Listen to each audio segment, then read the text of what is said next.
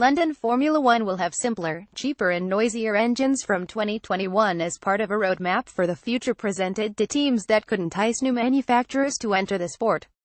The Paris presentation on Tuesday was the product of research by experts assembled by former team boss Ross Brawn, now Formula One's managing director for sporting matters.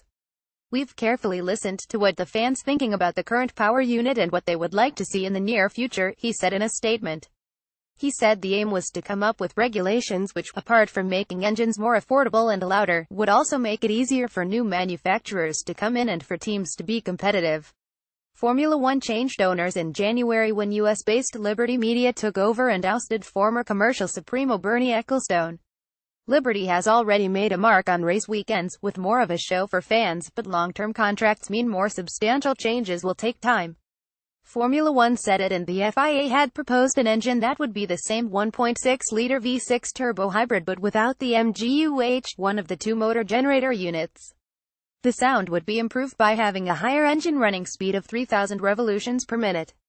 Development costs would be restricted and extreme designs discouraged. There will be a single turbo with dimensional constraints and weight limits and a standard energy store and control electronics. The MGU-K, the electric motor that recovers and supplies kinetic energy from braking, will be more powerful with a focus on manual deployment, along with an option to save up energy over several laps and create a driver-controlled tactical element. Work will continue over the next 12 months to define certain elements of the power unit, the Formula One statement said. But the design and development of the complete power unit will not be possible until all the information is released at the end of 2018. This aims to ensure that manufacturers continue to work on the current specification power unit. The current engine, introduced in 2014 and much quieter than the previous V8s and V10s, ushered in a period of Mercedes dominance, with the German manufacturer winning both championships for the past 4 years.